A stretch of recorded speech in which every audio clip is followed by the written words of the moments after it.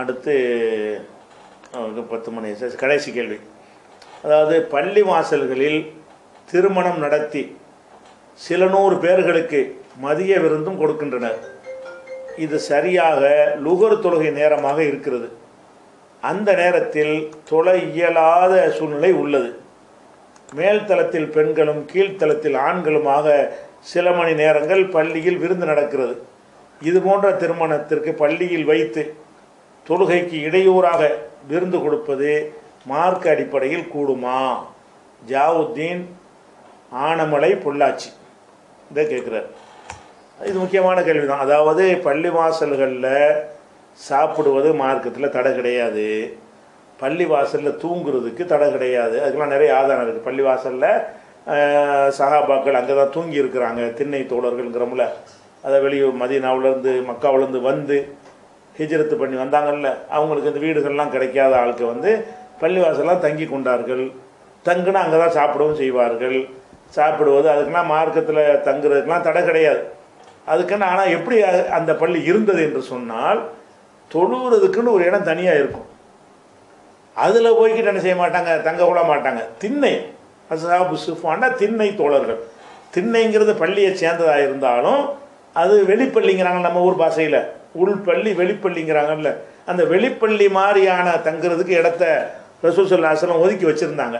பேரிச்சம்பழத்தையெல்லாம் குவிச்சு வைக்கிறதுக்கு அங்கே யாராவது பேரிச்சம்பழம் வந்து பழுத்துருச்சின்னு சொன்னால் அந்த தோட்டத்து முதலாளி என்ன செய்வார்னு கேட்டால், பேரிச்சம் குடைகளை கொண்டாந்து பள்ளியாசல் வழியாக கட்டி போட்டுருவார், தொங்க விட்டுருவார்.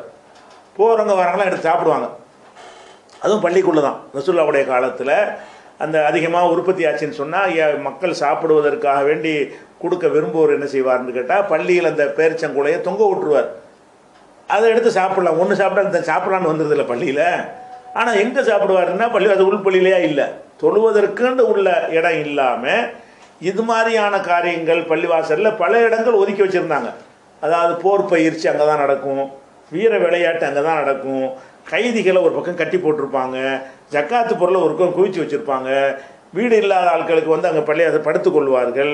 ஒரு பெண்ணு கூட வந்து ஒதுக்கப்பட்டிருந்தவொன்னே அவங்களுக்கு எதுவும் வசதி இல்லாமல் இருந்தோன்னே பள்ளியிலே ஒரு பக்கத்தை குடிசை போட்டு நினைஞ்சிருந்தாங்க, கொடுத்து வச்சுருந்தார்கள். அதே மாதிரி ஒரு சாதுங்கிற சகாபிக்கு வந்து காயம் ஏற்பட்டு ரத்தம் ஓடிக்கிட்டு இருக்கும்போது அவர் அருகிலிருந்து விசாரிப்பதற்காக வேண்டி பள்ளியில் அவருக்கு ஒரு குடிசையை போட்டு சொல்லா கொடுத்தான். அப்படிலாம் வருது. அதெல்லாம் என்னன்னு கேட்டால், பள்ளி தொழுகிறதுக்கு இடம் போக உள்ள இடத்தில் இதெல்லாம் நடக்கும். வீர விளையாட்டு பள்ளி உள்ளே நடக்காது. அப்படி ரசூல் ஸல்லல்லாஹு அலைஹி வஸல்லம் செஞ்ச மாதிரி நம்ம செஞ்சால் தான் இதெல்லாம் கொடுக்கணும். எது? பள்ளிவாசலில் நீங்கள் வந்து தொழுவதற்கு உள்ள ஒதுக்கணும் ஒரு இடத்துக்குள்ள தொழுகைக்கு இடையூறாக இருக்கும் வகையில் விருந்து பரிமாறினீங்க என்று சொன்னால் அப்போ என்ன செய்ய முடியாது, தொழுவதற்கு கரைஞ்சலாக போயிடும். தொழுவதற்கு உள்ள இடம் இதுதான், இது தொழுவதற்கு இல்லாத வேற பர்பஸுக்குள்ள இடம்னு சொல்லி எந்த பள்ளியில் அந்த வாய்ப்பு இருக்கிறதோ, உதாரணமாக 2 ஃப்ளோர் இருக்கும். ஒரு ஃப்ளோர் பள்ளி தொழுவதற்கு உரியது, இன்னொரு ஃப்ளோர் வந்து மசூரா பண்ணுறது, நிர்வாகம் பண்ணுவது, கூடுவது, சாப்பிடுவது, கல்யாணம் பண்ணுவதுன்னு நீங்கள் ஒதுக்கி வச்சுருந்தீங்கன்னு சொன்னால் அப்படியான இடங்களில் நீங்கள் என்ன செய்யலாம், பள்ளியிலே சாப்பாடு கொடுப்பது தப்பு கிடையாது.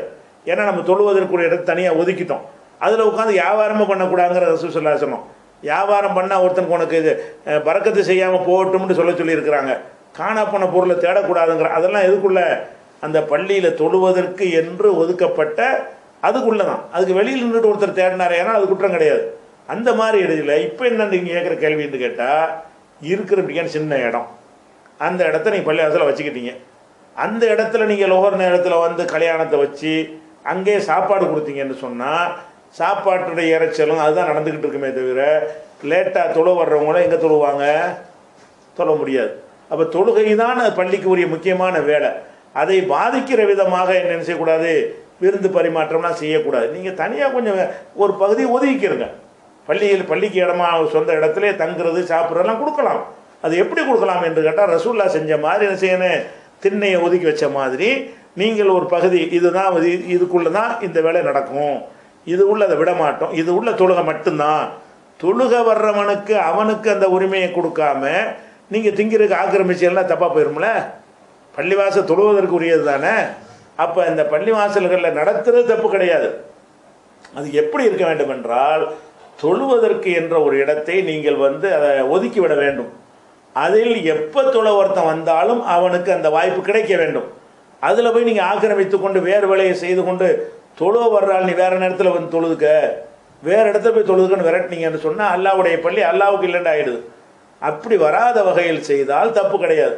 அதனால் பள்ளியில் கீழ் ஃப்ளோரில் வந்து தொழுகை தான், அல்ல கீழ் ஃப்ளோரில் இந்த பாதி வரைக்கும் தொழுகைக்கு உள்ள இடம், இந்த பாதி இடம் வேறு வேறு நம்மளாக பிரிக்கிறது தான், வகையிலாக பிரிக்கிறது, நம்மளாக பிரித்து கொள்வது தான். அப்படி பிரித்து வைத்து கொண்டோமே ஆனால் அப்போ அந்த தொழுவுறதுக்கு யாரும் கிடைச்சல் வராது. அந்த அதுக்குள்ளே போகாது, அது தொழுவதற்குரிய இடம், அதில் கொண்டே விருந்தெல்லாம் வைக்காது, இதுதான் தொழுகைக்கு இல்லாத இடம். அப்படி பிரித்து கொண்டோமே ஆனால் அப்போ என்ன கிடையாது, அந்த விருந்து வைக்கிறது கொண்டதெல்லாம் தப்பே கிடையாது.